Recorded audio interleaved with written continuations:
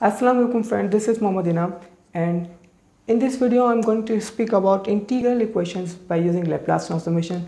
This is one of my favorite application of Laplace transformation. So first see my whole video, then if you like video then subscribe my channel. Volterra integral equation, and I'm going to solve this one by using Laplace transformation. So applying Laplace transformation, Laplace of y of t equals to Laplace using linearity property. I'm taking towards side e power minus t plus Laplace of 0 to t sine t minus tau y of tau d tau.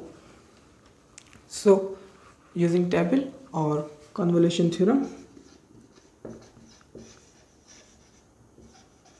of Laplace transformation, we will have result y bar of s equals to 2 over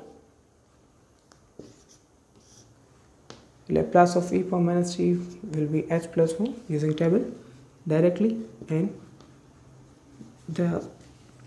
here convolution theorem statement says that Laplace of 0 to t g t minus tau f of tau d tau equals to f bar of s and g bar of s.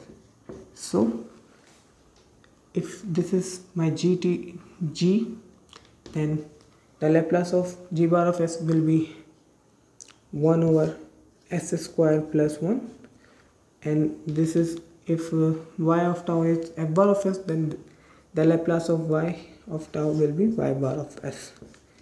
So I'm taking this term here, y bar of s minus y bar of s over s square plus 1 equals to 2 over s plus 1.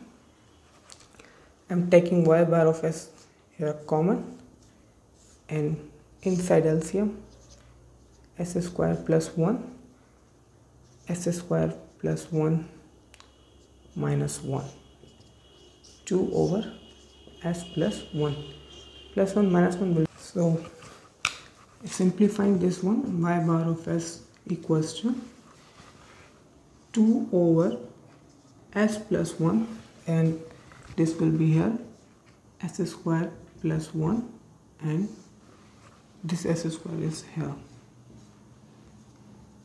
So now applying Laplace inverse transformation,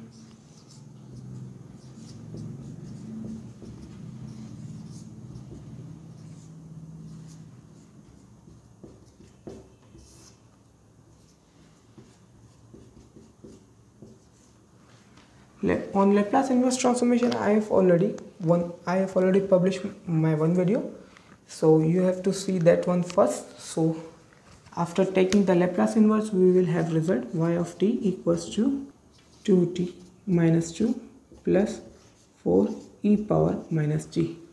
This will be our required solution or desired solution of this Volterra integral equation. I have one more example and I'm going to show you. So friends, I'm going to solve this one again by using Laplace transformation.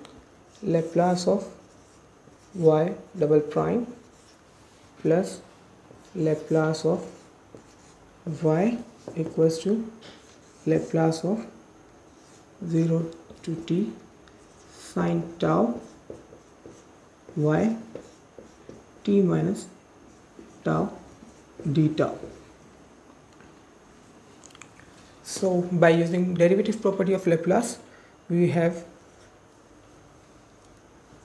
s square y bar of s minus s y of 0 minus y prime of 0 plus Laplace of y is y bar of s.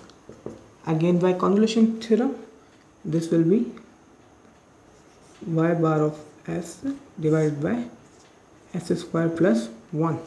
So using the condition y of 0 equals to 1, then this will minus s, and y prime of 0 equals to 0, minus 0 plus y bar of s, and here will be s square y bar of s equals to the same thing.